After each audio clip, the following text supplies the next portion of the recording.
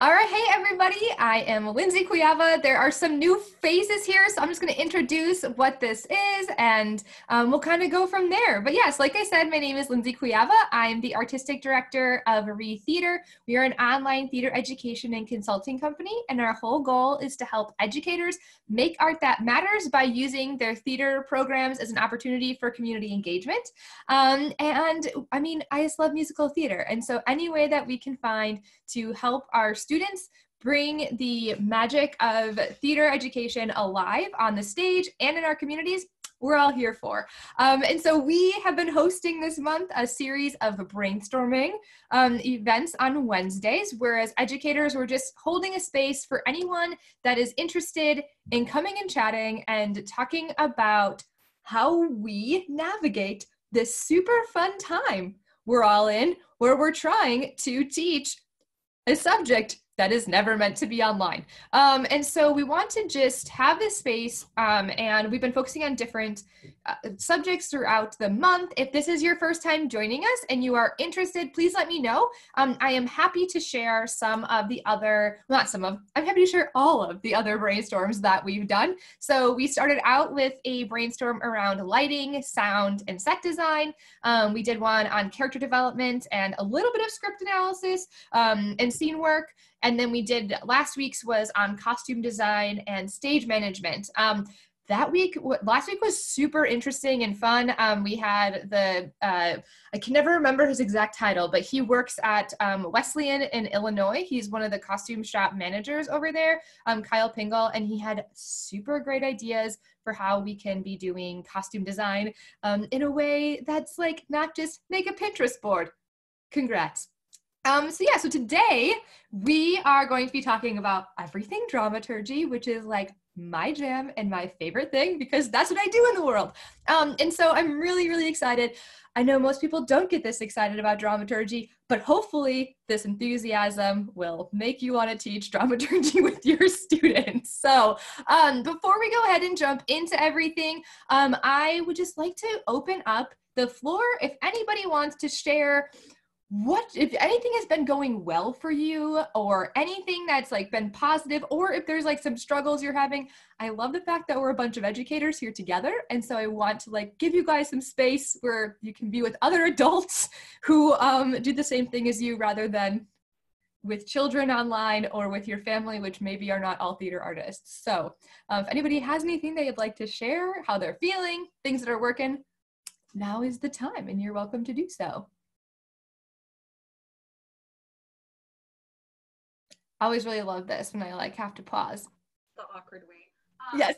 We're doing our first ever verbatim theater project in one of my classes, and we're just starting, and I'm really excited, but also a little freaked out that the first time we're doing this, I can't see kids or like be there 24/7, but that's exciting, and we're doing online auditions and stuff, so making the online game work.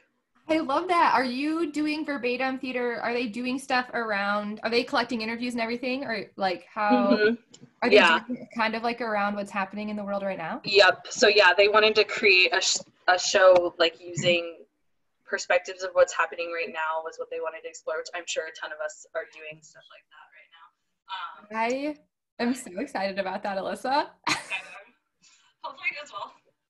Yeah, no, I think that's wonderful. And next month, we're actually going to have the director of the NYU Verbatim Lab come on and do a brainstorm. And he also just joined Spotlight, Alyssa, so he would be a really great person to connect with because, yeah, he is magical and wonderful. And I'll actually put the link to the Verbatim Lab in the chat at some point here today so everybody can check it out.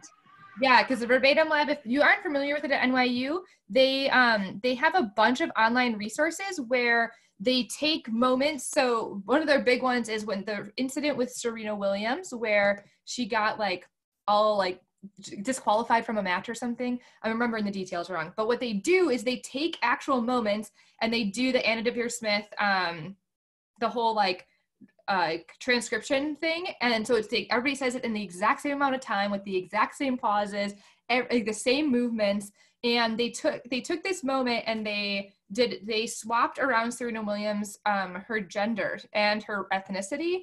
And so you watch the same thing with a white man, with a black man, and with a white woman.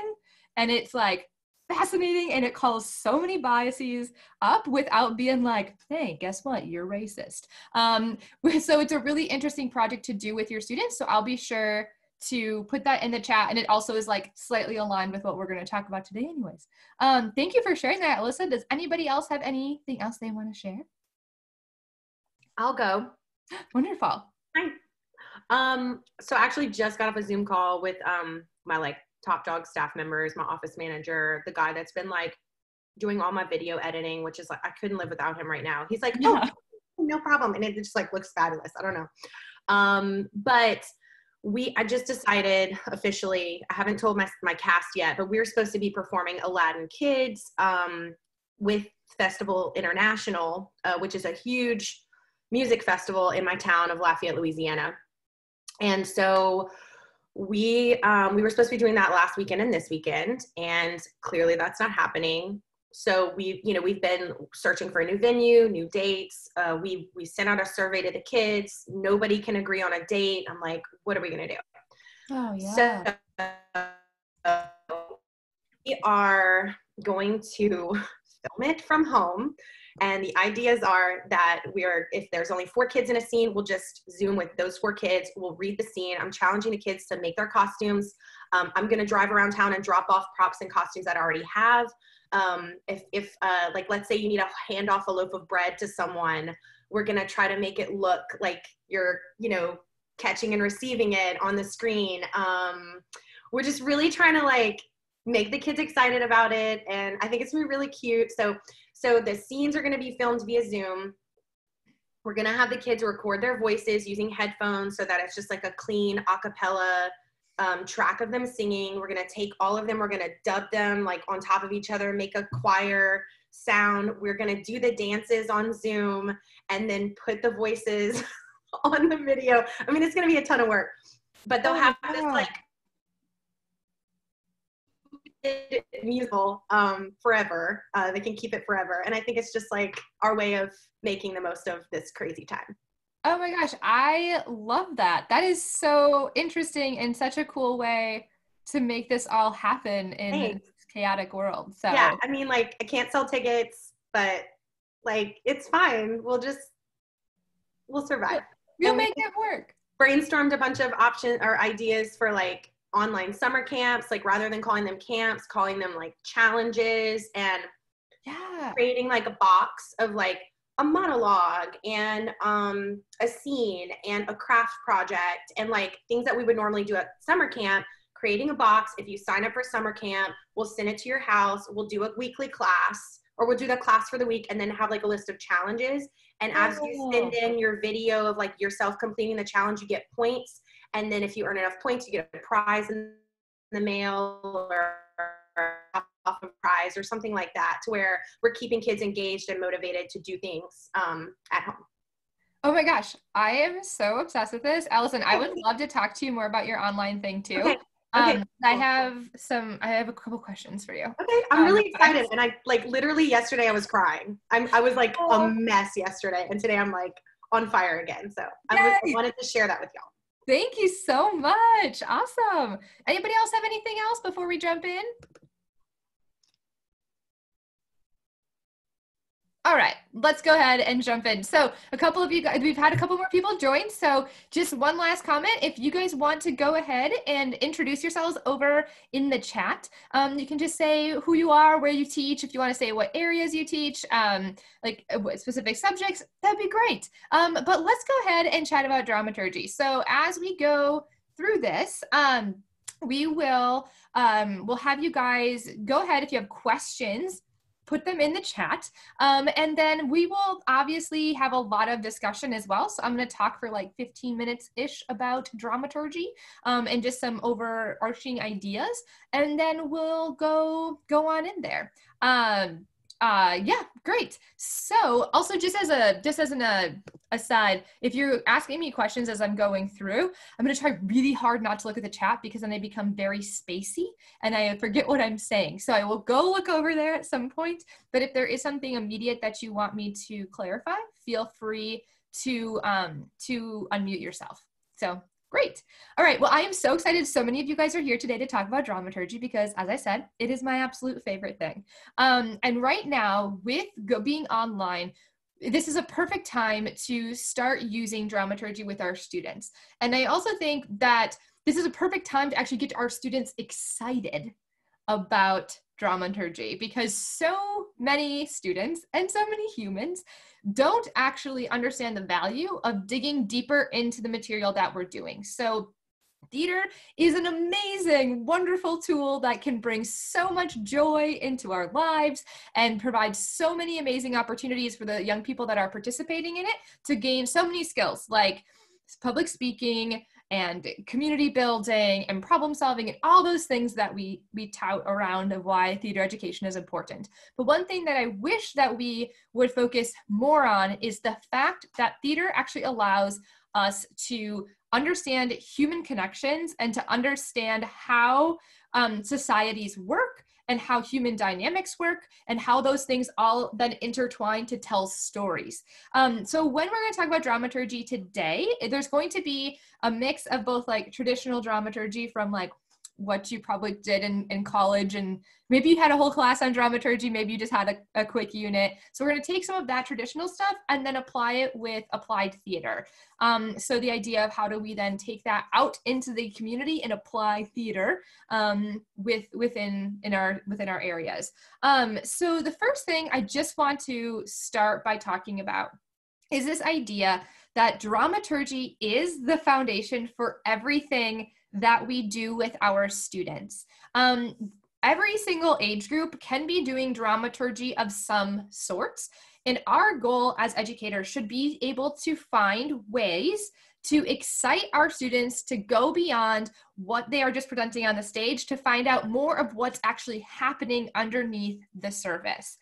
And so I think the biggest thing that when we're looking at dramaturgy and at the work that we're doing, it has to start with us. And so we need to go through the script and find out a couple of things. So the first thing that you always want to make sure, there's a couple of areas that we're going to start in. So you always want to make sure that you understand who wrote this script, why they wrote this script, when they wrote this script, and what they are trying to say, or what their original intent behind the show was. Sometimes this will take a lot of like digging around for you to find this, especially if it's some of the more like jukebox musical and movie musicals that are really right now we're seeing this like whole trend towards just a lot of like corporate musicals and maybe not as much of a social minded background on these shows, but you can always find this information. If you cannot find this information, then it becomes up to you to figure out. The only thing that you wouldn't maybe be able to find here is the why behind why they wrote it. If you can't find that, that's okay. Then you have to do that answer as well. So once you're able to answer those questions, then it becomes your responsibility as the educator to then put your own lens on top of that material. So we should never be like trying to copy Broadway, right? That's a huge disservice for our kiddos because they aren't professional dancers. They aren't professional singers. They're not professional actors. And so we should be finding ways to have this work reflect their skills, their abilities, and their community. And so once we have our initial research done, I encourage you to think about why you need to tell this story now, how you will make this story different from the original, and what you are trying to say to your community.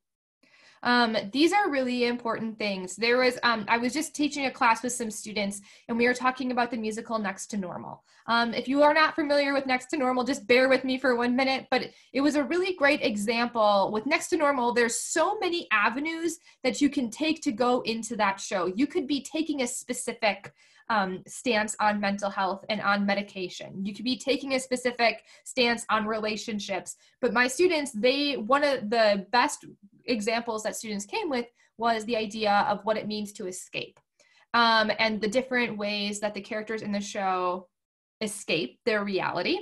And so this is a way for us as directors to find a unique voice that really works with what our students are looking for. For example, if you're going to do something like Brigadoon, I don't know too many high school students that are like, Brigadoon, sign me up. You know what? That's like my favorite jam. Love some old music with weird ghosts and just confusion everywhere. I mean, I love Brigadoon. But ways that we can start to get our students excited is by having that very clear point of view as we go into it. Everything that I just spoke about, there's a worksheet that I will at the end tell you where that you can find it, but it takes you through this whole dramaturgical applied theater meshed protocol to help you better understand the reasons behind the work you're doing.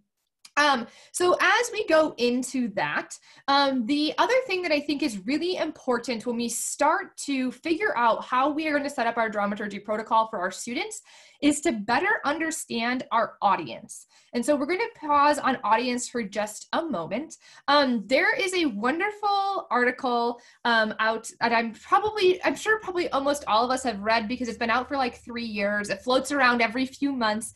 And it's basically this article, or I can't remember the exact title, but it was in the Washington Post. And it was about this mom who was appalled at a show that her students were participating in high school. And she goes through this whole journey to figure out why she was appalled and came to this whole conclusion of theater is supposed to be like more than just family friendly. And one of the sources that she cites is Howard Sherman and his idea of audience. If you're not familiar with Howard Sherman, he is the former executive director of the American Theater Wing, and he also runs of course this is happening because I just forgot the exact, the artistic integrity, it's something, I will look this up and put it in the notes, but it's an arts integrity organization out of the New School, which their whole focus is to help schools navigate issues of censorship.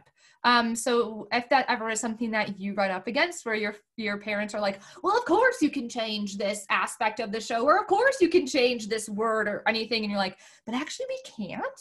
And then they're like, well, we're going to shut you down.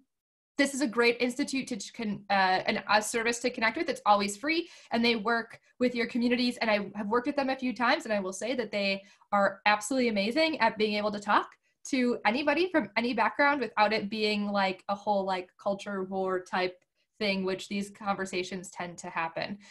So his idea around audience is that there is 5 concentric circles that create this. And when we are doing high school theater, we need to be thinking specifically about audience in a unique way away from commercial theater and even away from community theater. So if we look at this model, so the smallest and most important circle that's the closest to what we need to do is we need to be thinking of shows that connect to our students. And so we need to find a show that is focused on them as an audience member. The second circle is going to be anyone who is involved in the production. So that would be yourself. That would be your staff. And so you guys are the second most important when we're coming up with this idea of audience and selecting shows. The third circle is your school community, like who is in the immediate community of your school, because we have to consider what would be important for our students to learn and to be able to connect with in our shows. The fourth circle is going to be our community or the community that is likely to come see our show. So that's going to be parents, friends, family members, all of those folks. And finally, the least important of this is going to be our community at large. So like the people, and this is the thing that sucks the most, you know, those people who email you and are like, well, I actually have nobody in my family is involved in your theater program, and I actually never go to theater, but I have a lot of problems with the show that you're doing because I don't know, I guess people don't have anything better to do in their lives, but this happens everywhere. I think we probably all had an experience with this. And so when we're selecting shows and we're working on our dramaturgy protocol, then we need to consider these audiences. And when we develop our specific dramaturgy protocol and what we're going to do to help bring our students and our community into the work we're doing, is we need to consider what information does my students, then does my staff, does the school, does the audience, and the community at large need to know about the show we're doing and about the point of view we are taking on this show.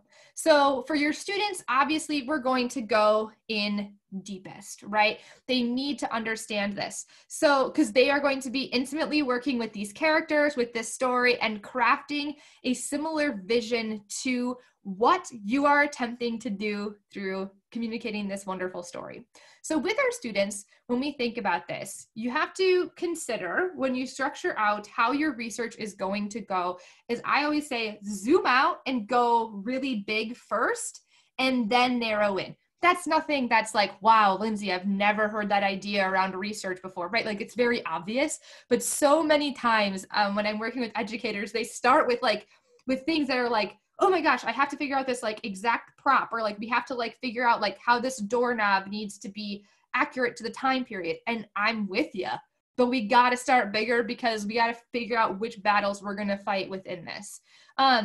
So when we look at bigger, where I always love to start is looking at obviously your point of view, and then figuring out what things within the story help support your point of view.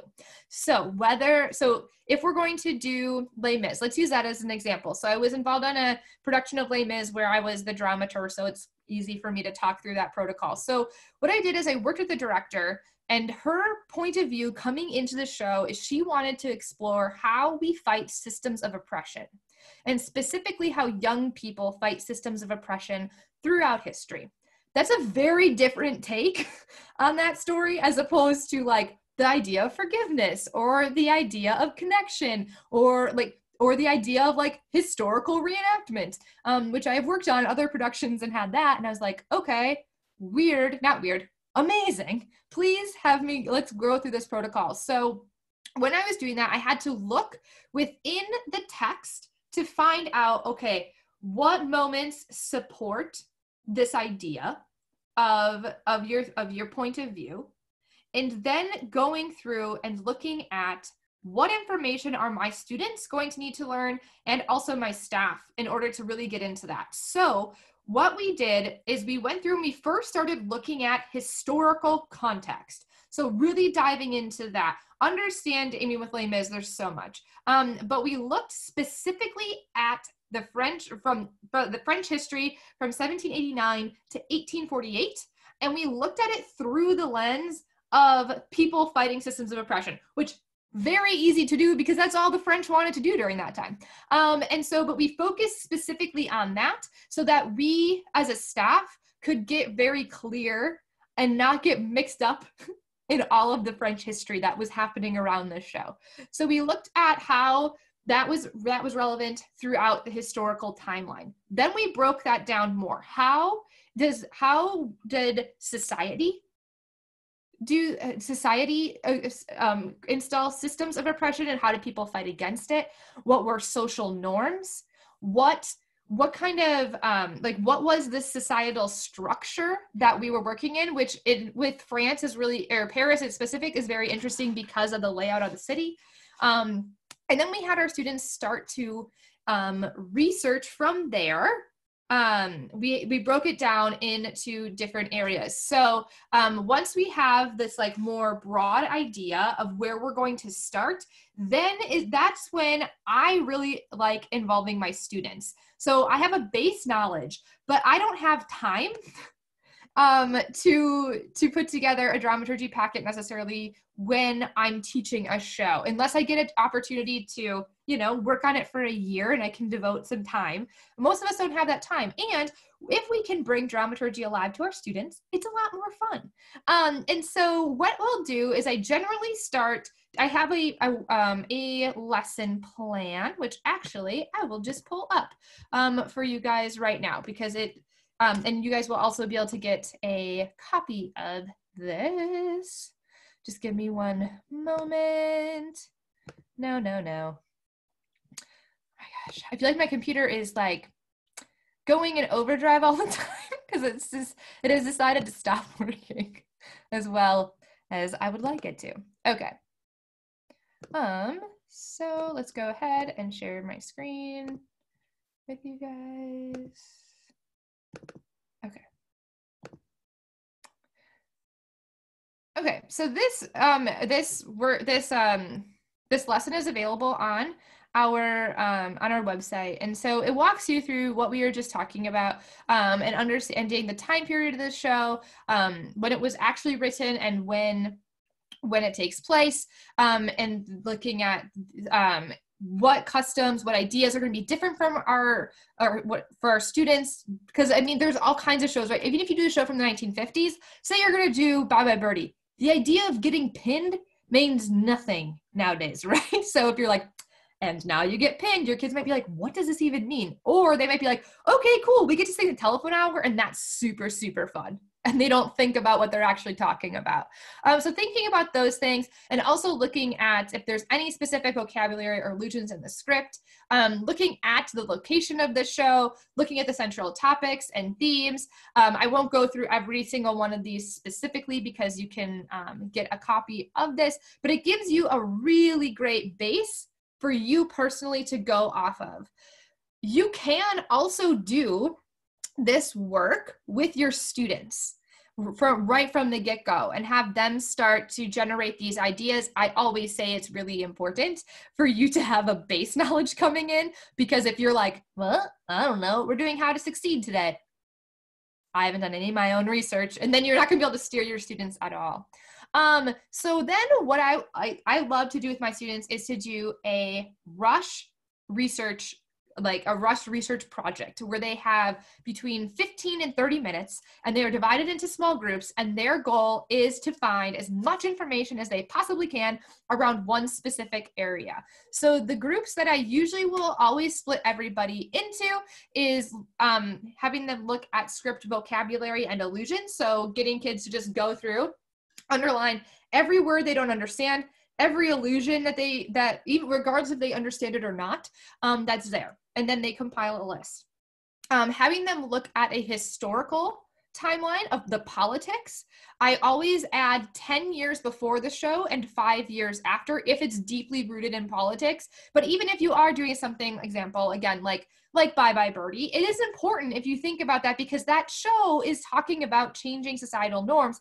So if you're going to talk about the change from the nuclear family and from like this really like puritanical standpoint of like what women are supposed to do, your kids have to understand that point of view so that they can see where the trends are being changed.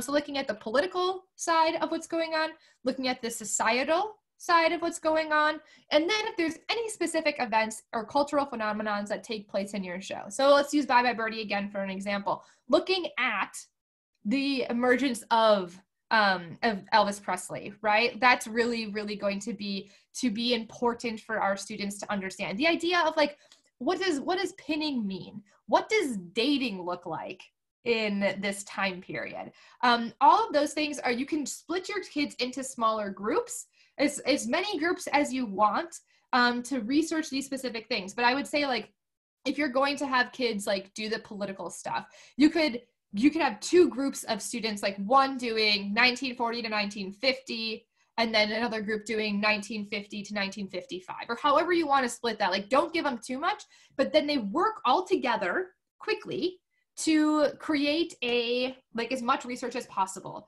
Then what we'll do, I always have my students do, is have them come back together and redistribute themselves into new small groups where one person from each of the initial small groups is represented in the circle, so that then they can share out their information together.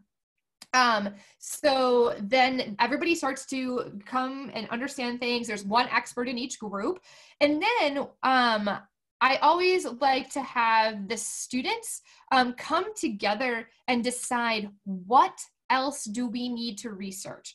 Once we ignite this idea within them that theater is so much more than just performing and so much more than just the characters that are there, that's how we get them excited. Especially it is our job as theater teachers to prove the relevancy of this material to our students.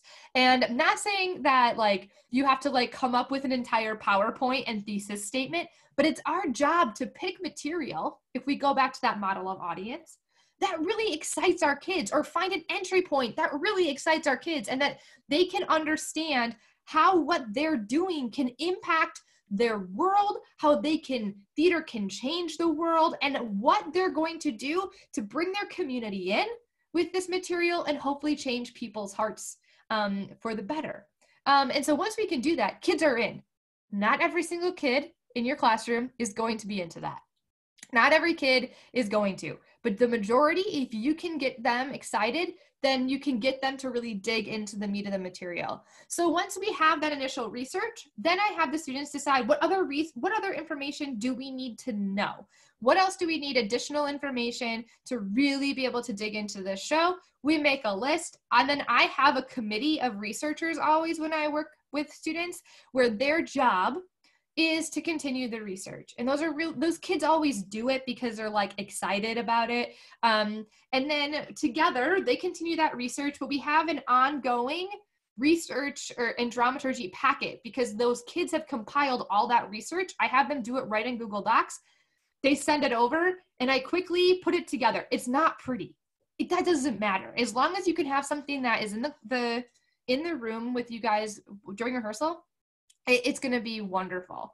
So I think that the biggest takeaway from anything that we are doing with dramaturgy and how we get our students excited is we have to structure it in a way that makes it easy for them to digest, but also exciting and interesting, and teaches and shows the importance of how this research then comes back out onto the stage.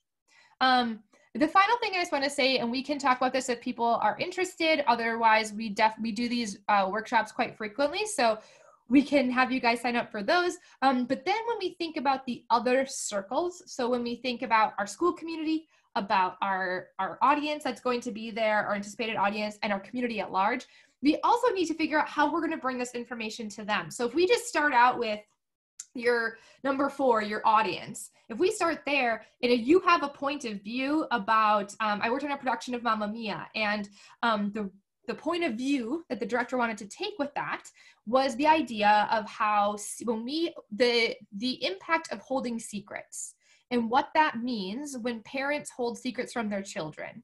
And what does that manifest like in the world? I mean, that is a very deep take on Mamma Mia, because it's just fun 70s music, right, usually, but no, this was interesting. But if you have that take and you're not telling anybody, no one's gonna know. So how can you bring that information into your lobby? How can you create interactive options for your audience? Like, one of the things that we did was had a wall where folks were able to have we asked, like, what is a secret that you found that changed your life, and they can write it down anonymously and put it up. And then you have and if you have interesting ways that have the paper or colors, you can make a pretty collage that's interesting to look at, and it's an art installation after you're done. Also, can you put together other information about the show? Like that school, they did a timeline where they looked at what was going on in politics and society, and then in music history, and how that all paralleled together so that the audience and the students could better understand the motivation behind ABBA's music and behind disco, which was really cool, and something I didn't really know a lot about either. And so there's lots of ways that you can bring that information to your audience so that they better understand it. That show in particular was really important, how they messaged it to the community at large, because Mamma Mia, everybody thinks is fun until you see a bunch of high school students doing it, and you're like, OMG, what is happening? And so being on top of communicating that information out to your local newspapers, out to whoever, being very upfront and saying, hey, we're doing this show with this specific idea, behind it, and we are doing XYZ to help bring that to light. So if you can partner with folks, if you can, with like community organizations, if you can bring in speakers, or you can find other avenues in, first of all, your newspapers are going to want to cover that because it's an interesting story, heck of a lot more than the local high school this weekend is doing this show. So you can get more press, but also you get ahead of the horse so that you don't have to get as many nasty emails or concerns from folks. And then finally, the last thing too about like, how do we apply this dramaturgical information to our school? So what activities can we find to bring this information to our school? Can we collaborate with any of our other curriculums to bring this to life? One of the things that was super interesting was when I was working in Seattle, there was a high school that did Guys and Dolls, and they involved their entire technical education program in that. They had the students research, they had them research architecture of the time, and they drew up blueprints that then were used for the set, and they also got students to come in and build the set. They also had some students, their like mechanics class, look up car mechanics, and like, I don't know this stuff at all, but like basically the kids restored a car that then was used on the stage, and to make it look like it was from that time period. That's a really cool way to bring your students into this, in your school, into it. Can you almost every show's got some history behind it. Can you partner with your history departments so that there's more, so that the kids can understand why we're doing this work more than doing a school assembly, which always has like a little dicey with if the kids are going to like it or if they're going to be like, this is stupid and I hate theater and make fun of your students, or doing more than just like selling tickets in the school lunch, which both things are important, but we have to find ways to really capture our students and our school community's interest. And so that should always be the goal with dramaturgy, I believe, is how can we use this information to deepen our students' impact and interest in the work, but also our community so that we can prove relevancy. Okay, I just talked a lot. I'm going to stop talking. And I would love to hear from you guys if there's any questions or anything that you want me to go over a little bit more from that. But I'd also love to hear what you guys are working on with your students, or if you have any dramaturgy that you are planning to do with your kiddos. You guys can go ahead and just unmute yourselves, and we can just have a community conversation.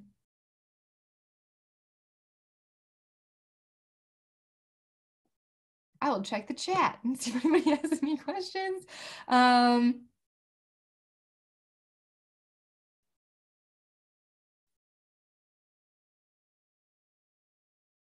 I'll go ahead and I'll say something real quick. I have not done any dramaturgy in my classroom. One of the reasons why I just wanted to get a little brush up on some of it, and I plan to now do some stuff here during this time of online and distant learning, because it's a great researching is such a great opportunity right now. You're to be able to do this exact thing that you're talking about. So I'm really excited to dive in and see how it goes. So thank you. Great. Awesome. I'm happy it's helpful, Harrison. That's really good to hear. And obviously if there's other things that we can do, just please let us know. I put the link to I think this link will work. I just put it in the chat to that dramaturgy lesson, but obviously it'll also be copied in the email that we send as well. Cindy, I am so very happy that you put this comment in the chat. It's one of my favorite things to answer. So Cindy said that she's concerned about finding time for this when rehearsal schedules are so tight. Absolutely. This is always my biggest uphill battle whenever I do dramaturgy workshops, because schedules are so very tight within our work. This comes down to a personal choice as an educator of where you want to invest your time and what your purpose as an educator is throughout this process. There is no right answer. I firmly believe that if you invest time into your students and into your process and focus on the process rather than on the product, your product will turn out. The other thing that I always say as well is that we have to remember that these are students. This is community-based theater. Community-based theater has this extremely important role in the world, and I think is the most important form of theater because it actually has the ability to impact and connect with your community in a way that commercial, professional Broadway theater cannot. Because commercial theater has to appeal to the masses. It has to be something that they can find a bunch of people who are willing to spend $100+ on a ticket for and earn back revenue. We don't have to do that as a community. Yes, it's important that we need to get revenue, and I know everybody's budgeting systems are different, but we should be focusing instead of on the product on the stage, on the impact both for our students and the community. So rehearsal schedules are tight. There are plenty of things that we can do within our rehearsal process to help streamline. I'm happy to talk about that stuff too. Like, how can we streamline our process so that our students are thinking about this? And this is not to say that I think anybody in this space doesn't know how to do that or that your process isn't correct. I just think right now, while we're sitting at home and we don't have a program, maybe it's time for us, we can spend some time thinking about what are my priorities in the rehearsal room and with my program, and how do I structure that time in. When I do shows, I take an entire 3 hours each week to do enrichment. That works for how I structure shows. I know it can work. I've worked with other theater teachers to help them restructure it, but it really comes down to how you're going to spend your time. And also, the one thing I will say too is that when your students are invested and they can really dig into the show and see that they are making an impact with their work ethic is going to really change. And they will start to see this as important in a way that they didn't see before. So if you take this time and invest, I truly believe you'll see the returns because your students will be more invested in what they're doing and they will understand what they're doing, which is huge because how many times do we get to Tech Week and the kids are like, what is the story about? Or when do I come on stage? Or what is the scene order? I'm like, are you kidding me? I did not know this. We're telling the same story. What's going on? Right? So by doing this investment, you can definitely do it. Also, Cindy, or to everybody, that protocol that I just went through, and that lesson can be done in about 2 hours. So really, if you can spend that time, if you can give up one rehearsal even, I think if you give up 3, you're going to be in such amazing shape because you can spend one rehearsal talking about dramaturgy. You can have one rehearsal where your students have an entire conversation about the show and the societal impacts and what they hope their impact is through the show. And then the third one, you can have everybody work on creating those elements that can be displayed in the lobby.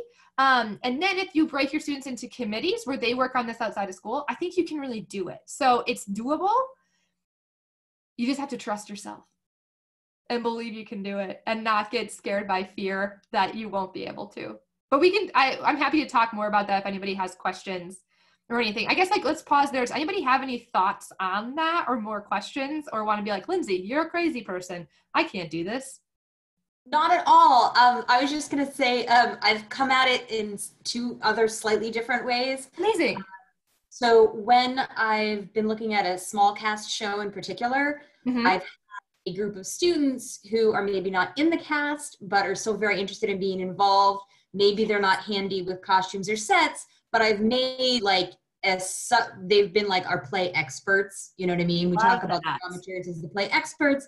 And that group of students actually do a lot of that preliminary research and then bring it to us in a rehearsal. And then that actually then gets the actors very interested because they're like, oh, I didn't understand that this meant that or what was happening. And so it sort of gives students who maybe aren't in the cast a venue or people that are shy a venue. Yeah. I also have had good luck when I was at a very small school because I was able to work with an English teacher.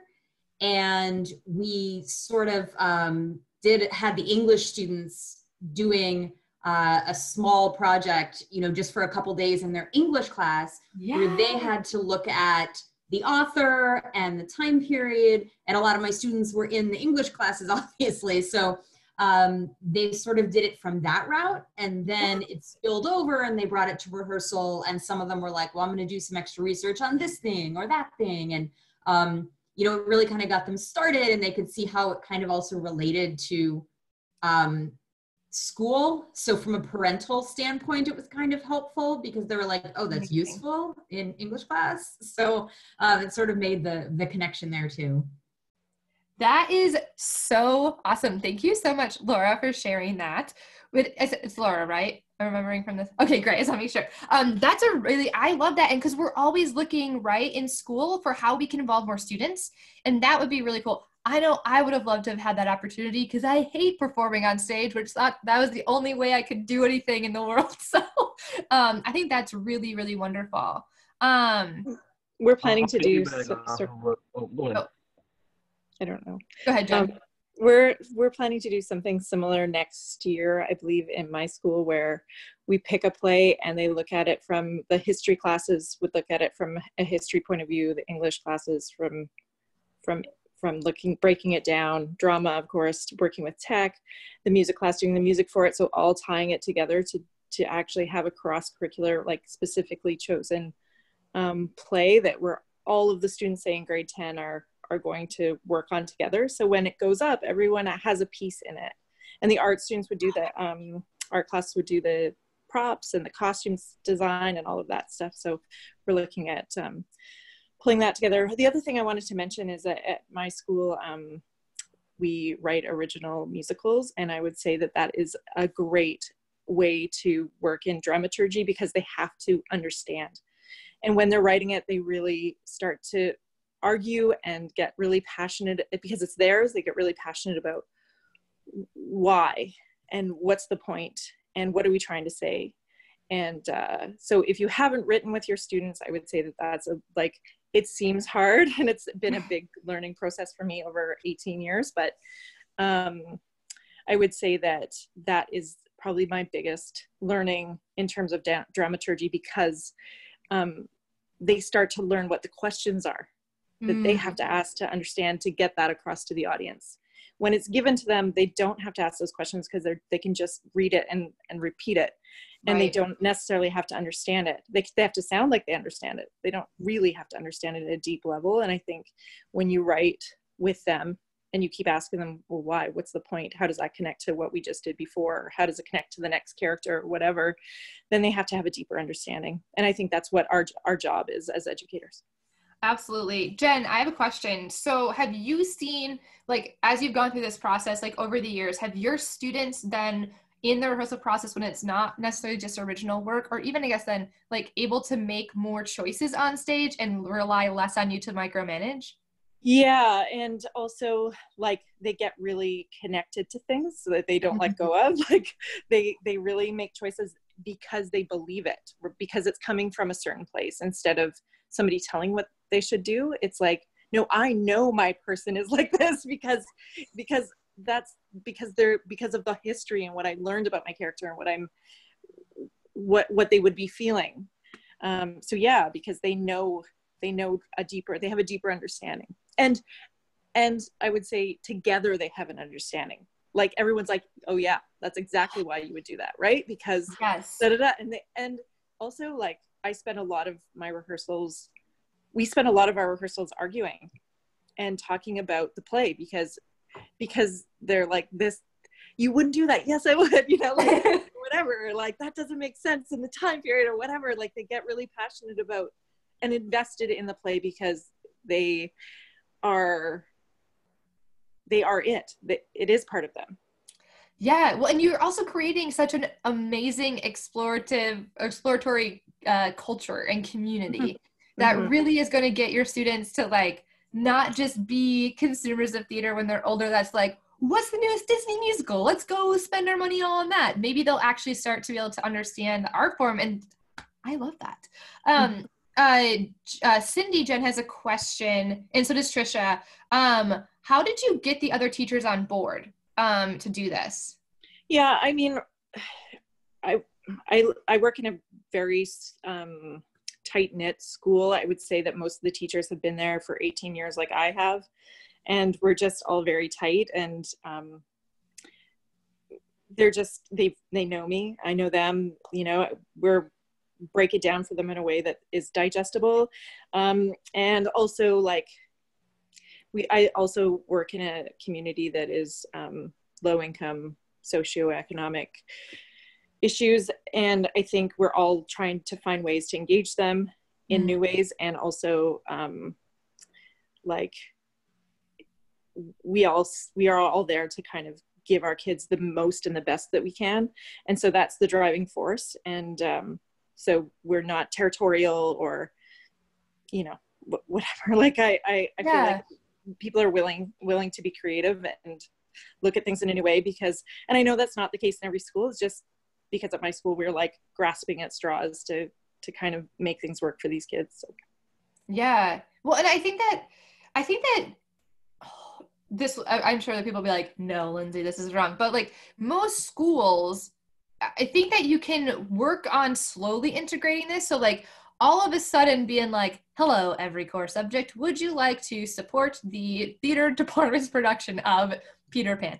No, they don't. But if you can slowly start to integrate it. So like maybe first talking to the art department, that's a really easy connection to do like an art gallery or something like that. And then history and English are going to be your next easiest because there can be some tie-ins. Harrison said to look at the books that your students are having to read and to see if there's a play form of that. That's a really great idea.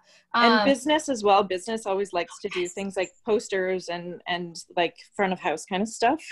Yeah, I love that. Jen, where are you located?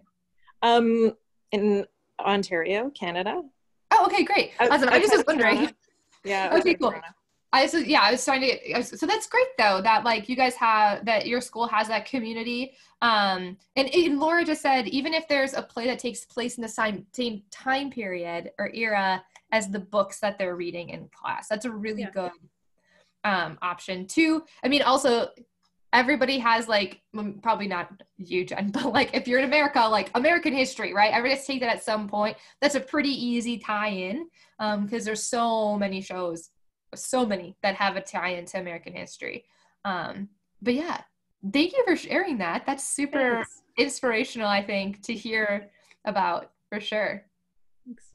Yeah. Anybody else have questions or thoughts?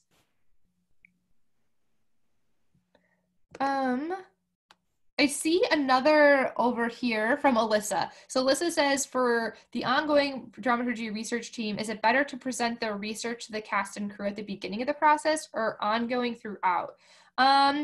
Laura, you also are a dramaturg, so I would love your opinion on this as well.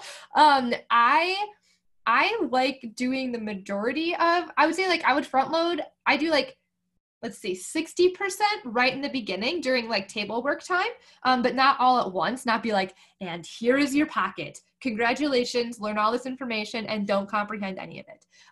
So I do a lot during the table work, but then I also like to space it out as we go through the process, like 2 other dramaturgical check-ins where they can continue to share their ongoing research so that the students remember, oh yes, this is what we're doing. We can really focus on the meat of the play, and that, because at the core, we're not putting together a light show. We're not putting together a costume parade.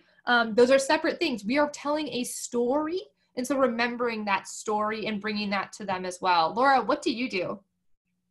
I would say it's similar, with maybe 50% of all the basics up front. You know, there's certain things that about the time period or about the language or about the characters, particularly if it's a historical setting. But if it's not, even so, maybe about the author that they want to know. And then at some point, I also like to, even though we're used to theater kids not being shy, I do at a certain point, probably on my second discussion of the sort of tie-ins, like to give out everybody just like an index card or something so that they can write down one thing they'd like to know about the play or one thing they don't get about the play. Even though we're used to them being like outspoken kids, sometimes they're just like, I really don't get why this character doesn't just X. And then it could be something societal, it could be something historical. And so I do like to open that up, because then that gives, you know, students or myself, whoever's doing dramaturgy, a chance to really look into those specific things and make it also sort of the students are inspiring the questions about it. One other thing I was thinking about is that I've also expanded a little bit my questioning when you were talking about those initial questions, learning about the author and what their author's intent. You know, I was working on that, sort of working with someone on a show who was directing it. And at one point they said, well, ultimately I'm never going to know the author's intent, because even if they did an interview about it 20 years later, they could have changed their mind. So they said, so I talk about that, but then just as important, if you are doing Brigadoon, I mean, what are people getting out of it today? You know, you really have to do the second step of what are your students getting out of it? Because it's not what I'm getting out of it. What I get out of Hamilton is different than what my high schoolers get out of Hamilton. I mean, so there does have to be sort of, you know, I think this added level of what today does it mean? If it is totally sexist today, what does that mean? Why are we doing it? You know, so all those things. That's a really good point. And that is really usually pretty easily researched if it has had a large scale revival.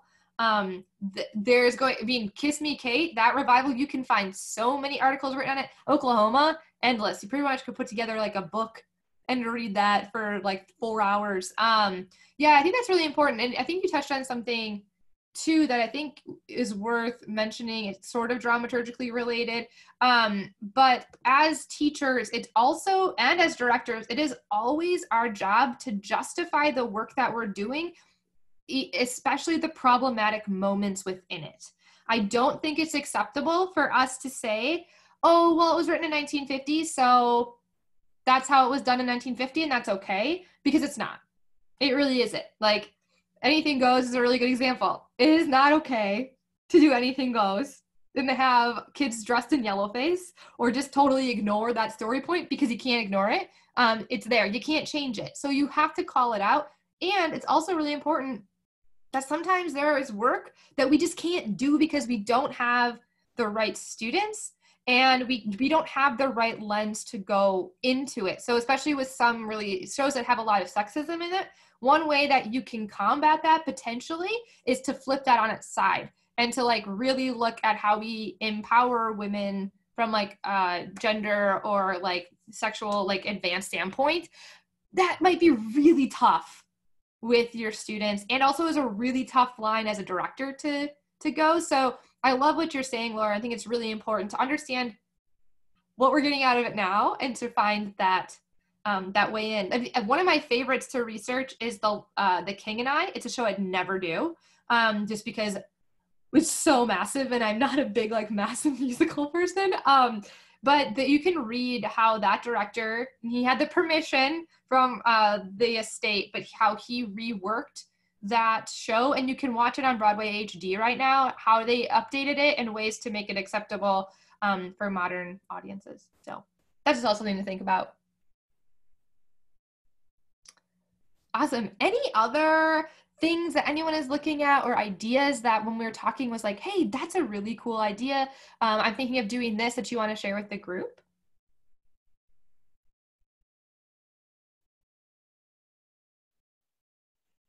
Well, if anybody has ideas, we're doing Big Fish in fall. So my God, Cindy, are you kidding me? No, I'm so excited. I'm so excited. Sorry, Cindy works in my hometown, and I do a lot of work back there still. So I'm so excited. Overexcitement. That's amazing. It's really easy to dramaturge something like Les Mis or Hamilton, or how do you do Big Fish? I mean, it's such one of the things I love about it is such an interesting cross between fantasy and reality, and they're all on the stage at the same time. Mm-hmm. You know, how would you work that in? Yeah, that is a really good question. So I would have to have, and if you have a copy, Cindy, and you want to chat about this more, obviously, you know, I love Wassa and I love musicals. So I think this would be a really fun show to do a lot of dramaturgical work. And Big Fish is one that you have to specifically come in with a clear lens that you're telling the story through, because otherwise it's just like a magical fantasy land, which I think is part of the reason that it didn't do well on Broadway, because they were like, and sets that move, and people are like, cool, what's the story?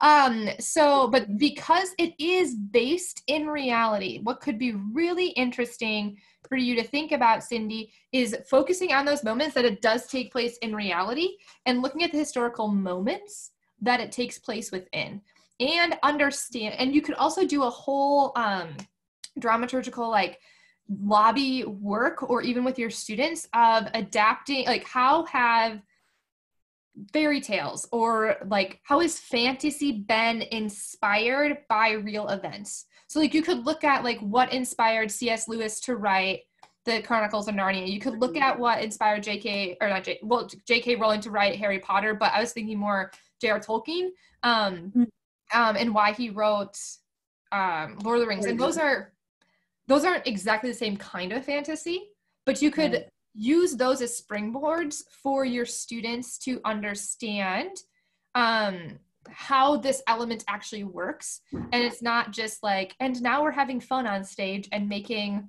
a bunch of things fall from the sky. Which is what it will look like otherwise. Exactly. And I'm also a big proponent too of like, well, especially because I mean, you're working on growing your program, which is wonderful. Right. The more that you can prove relevancy through your work, you're going to be able to grow it quicker and get more funding from your school district and all those other things. But so if you can use Big Fish and your students actually know the story they're saying on stage and can say things, if you can get sound bites from your kiddos, that's like more than, I love it because I get to hang out with all my friends, and I love it because I love to sing on stage. There's more that you can get, and Big Fish has that in so many ways. That's what I would say, but we could chat about that more too.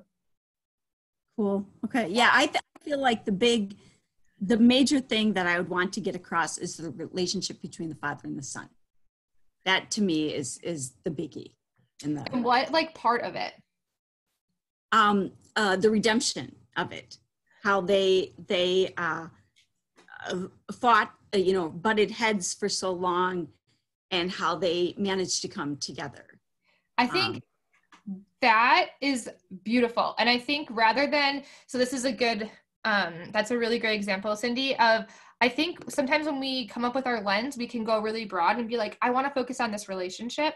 But I think if we can distill it down to one word, because you used specifically the word redemption, not the word forgiveness, not the word acceptance. And those two things are going to manifest differently on the stage than redemption. And how else can you find moments of redemption specifically in the script, as opposed to forgiveness, because that also is there, and so is acceptance. So that'd be a really good base to start from. Yeah. Okay. Cool. Thanks. Yeah, thank you. Sorry, I got very excited. Trisha, do you mean that you have a question, or do you have a request out for Big Fish?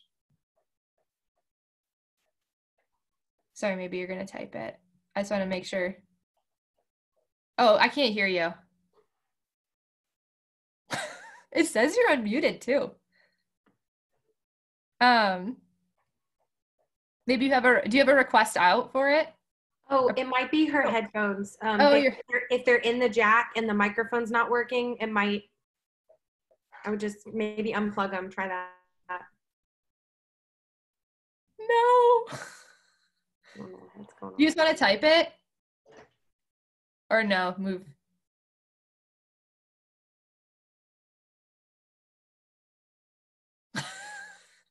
Okay, great. Well, Trisha, if you want to type it, we can come back to that if you want. Allison, did anybody else have anything that they wanted to share? I saw your mic was unmuted for a bit. Oh, no. Okay.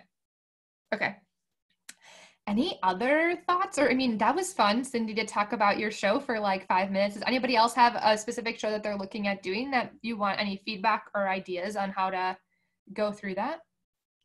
This isn't really dramaturgy centric. I'm just curious, is anyone working on shows with your students remotely? That's a great question. Like, are you rehearsing remotely? Did you just put everything on hold? Allison, you rehearsing?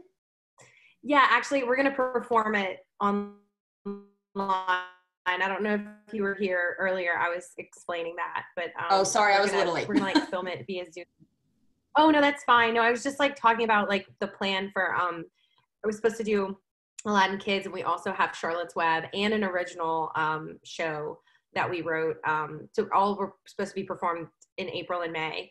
Definitely for Aladdin Kids, I've decided we're gonna film scenes on Zoom. We're gonna film the dances on Zoom, and then we're gonna have the kids record themselves singing their parts, sending their vocal tracks in, and we're gonna like just put it all together in like a movie for them to keep.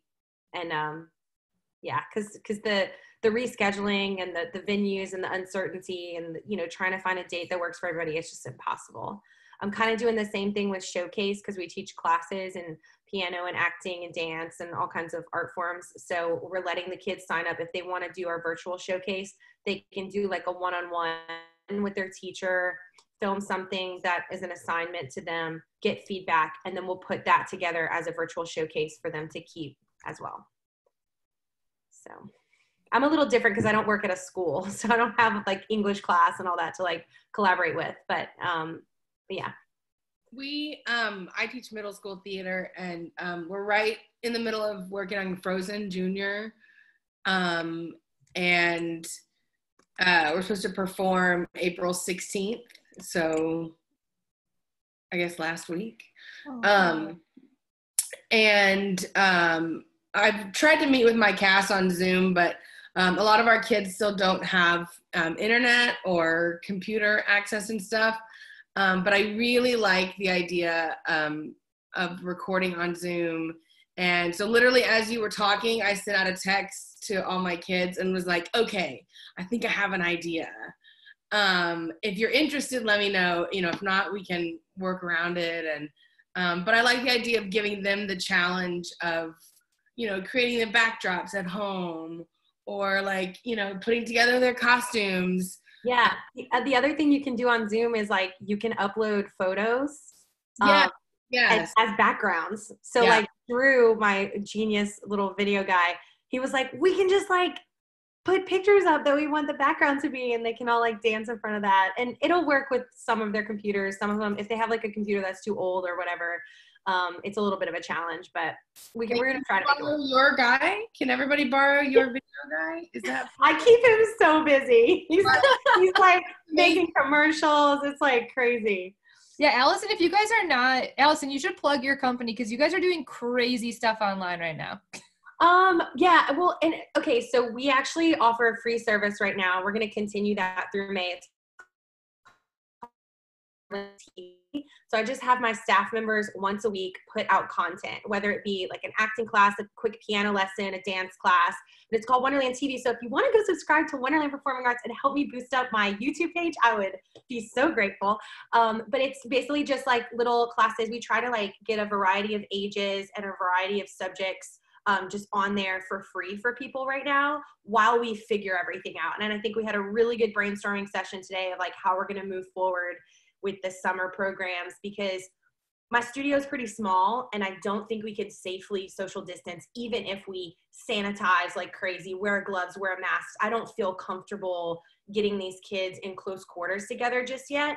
And I have a new studio being built that's 10,000 square feet. So once that is finished in the fall, I'll be able to maybe have like 6 to 10 kids in a class and feel okay about it. But in my small little baby space, I don't feel good about it. I'm going to continue the online game for now.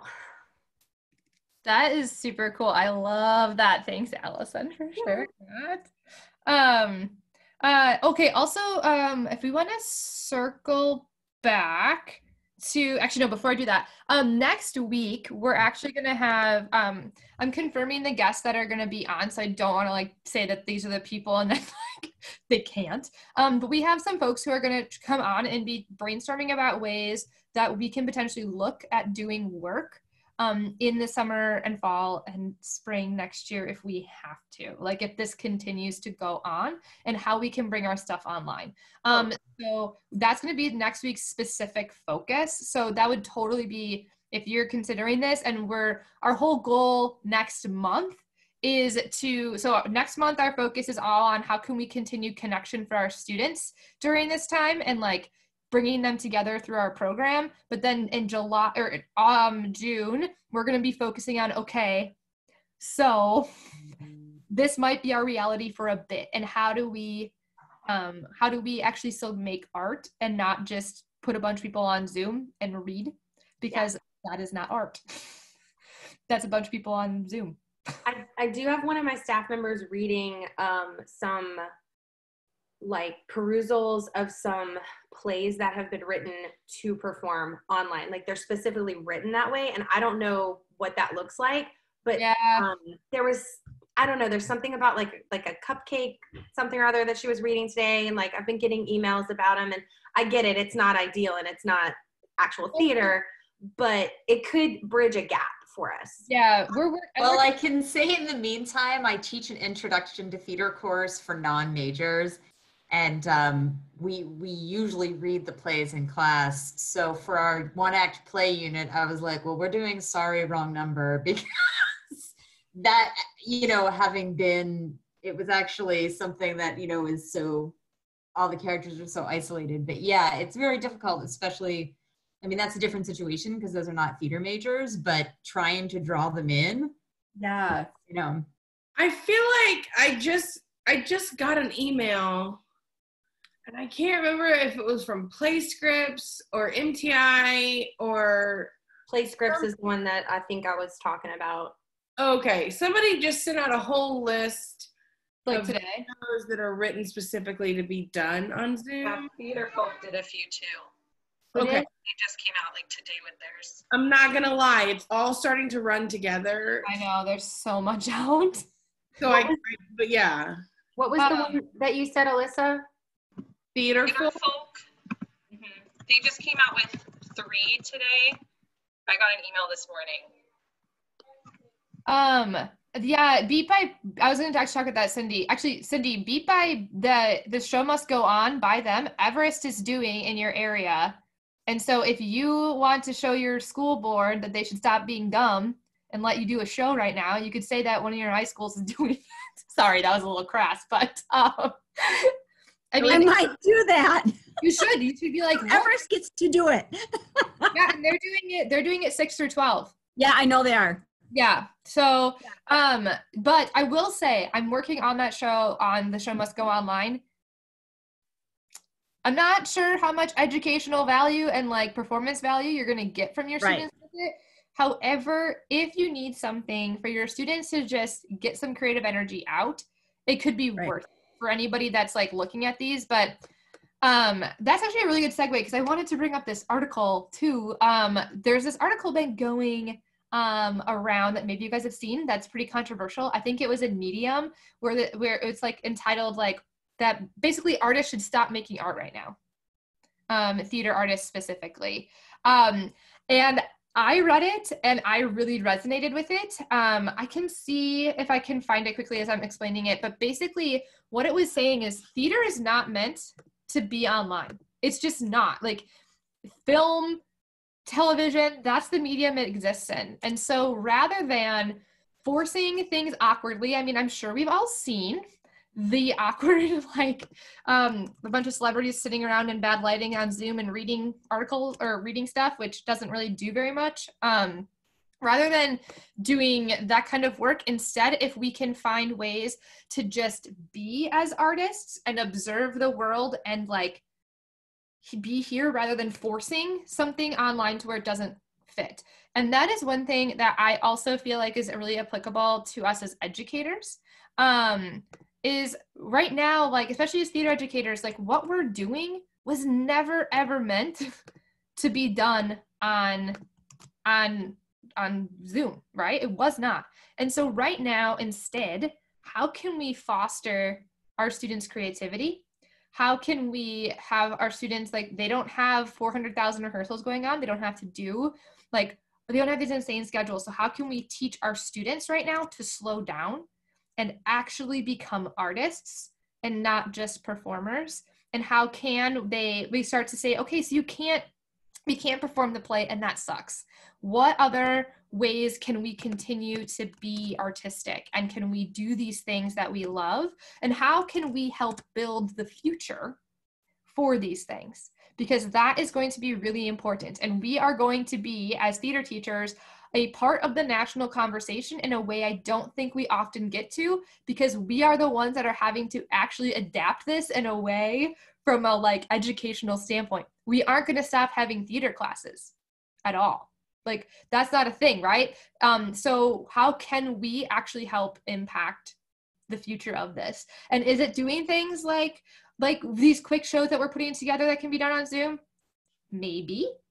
Or what are the other options? I think that's something just like to throw. I just put the article link in here, and you might read it and hate me and feel like, Lindsay, you're dumb. I disagree with you, and that's cool. But I also think it gives you a lot of permission. I've been feeling really overwhelmed. Like, I've been trying to write a musical for 2 years, and now I have the time, and I just got it laid out on my wall, like, because I'm like, this is all I can do.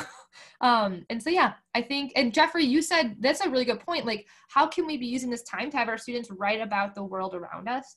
Or how can we find ways for our students to like explore the world around us through other work? I mean, right now, Rent has not been relevant in a lot of ways to our students. I don't know how many students of mine like refuse to even like glance at it, or they think it's some archaic dinosaur. That is a show right now that they can actually pull parallels to. Might not be appropriate for your students. But there are shows out there that maybe the ideas seemed far away, but now they're close to us because this is our world. So yeah, I would also say it depends on, since I'm teaching some theater classes, I can't not do anything. Right, yeah, for sure. So like that sort of thing, but something related to what Jeffrey said about writing about the world around us, and I won't go on and on, I feel like I'm talking too much, but I'm doing actually a documentary monologue project where we watched, like obviously you wouldn't necessarily with middle school kids, but my high school kids watched some excerpts from The Exonerated and the Laramie Project and Anna Denvere Smith pieces, and they're all just picking somebody real and researching that person and then writing a monologue. Some of them are writing it as that person, some of them are writing it as someone else talking about that person. But it's nice and open, the project, because they can really pick, anybody that they're interested in. It can be anywhere out there. And, we went through like a lot of different choices, because initially I had like 3 people that were like, I'm gonna do Michelle Obama. And I said, well, let's think of all the people we can do so that we're all doing someone, different, as wonderful as she is. And so it gave them a lot to choose from. I think that that's a really great way, though, that we can be doing theater online right now. I mean, also, I think you joined after Laura. I was talking about how the Joe Salvatore from NYU, I don't know if you know him just because you're out. Yeah, he's going to be doing a workshop next month about how to do verbatim theater right now in the world, since he runs the Verbatim Lab over there. So I think that Verbatim Theater is kind of like, we have a really cool opportunity right now to be really developing that work, which Alyssa, you said you were doing as well. So thank you for sharing that. Yes, because we can't just do nothing. We can't just be like, let's meditate on art and like in our minds. No, we don't have time for that either. We gotta get something done. But yeah. I also just, we have a few more minutes. Does anybody else have any comments or thoughts or anything like that? Oh, good, Cindy. I like that you like that quote. That's what I always say. I never call my students performers. I have a blog coming out. I finally got back to doing those. That's all about like how right now we can actually retrain our students to be, and ourselves to be artists and not performers. Because yeah, that's really important. So if nobody has any other thoughts. Okay, wonderful. So thank you guys all for coming. This has been wonderful. Just as I said a moment ago, I put over in the chat the link to the Verbatim Performance Lab over at NYU. That is a lot of really great resources for you as educators and some really interesting activities that you can do with your students. Some of them are political, if you want to steer away from that, which probably we shouldn't be doing politics with our high school students maybe, I think that that's a really great resource for you. Also, next week is our last of these brainstorming sessions for April. We are going to be doing more brainstorming sessions throughout May as well. And we will get that, that schedule out to you guys next week. We'll announce all of that. In the meantime, a couple other things I just want to mention. We have I'm going to put my dramaturgy lesson over quick. But we also have some other stuff we're doing this month with Re-Theater. We have a musical theater history class that's looking at the rebellious history of musical theater that is meeting on Thursdays.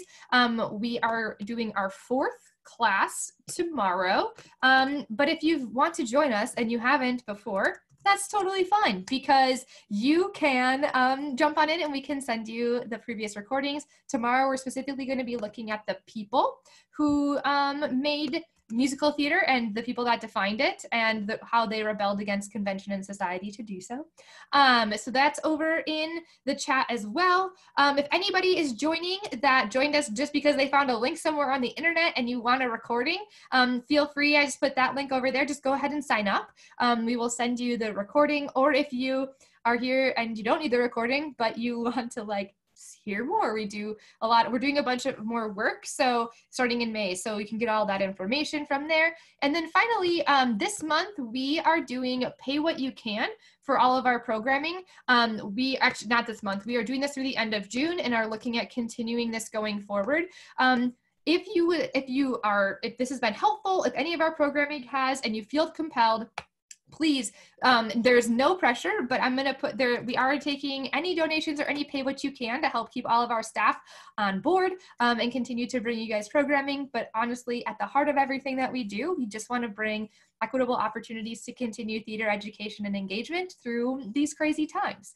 And the final thing I'll say is that we also have a program called Spotlight. Several folks from that group are actually on this call today. And so Spotlight is a small curated community of educators on Facebook.